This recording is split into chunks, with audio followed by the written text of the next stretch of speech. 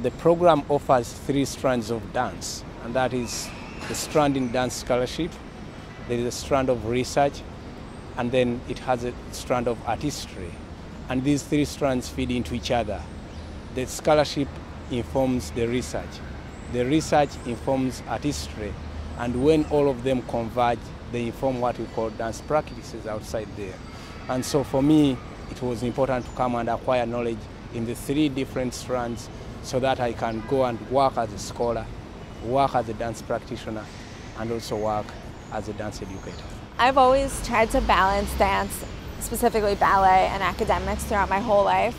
Starting in elementary school and then in college, I chose a school where I could do both. And now at NYU, the program with ABT is a perfect blend of ballet and academics, so I really get to combine both worlds and fully integrate them. Learning dance in New York is such a unique opportunity because of the amount of dance and the vast variety.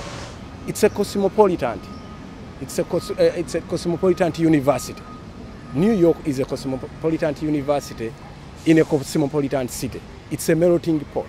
So when you join NYU, you're able to learn from so many cultures, or to interact with so many cultures, because NYU is blessed with students, and generous and wonderful students who come from different culture, from different countries across the globe. And that's what education is all about.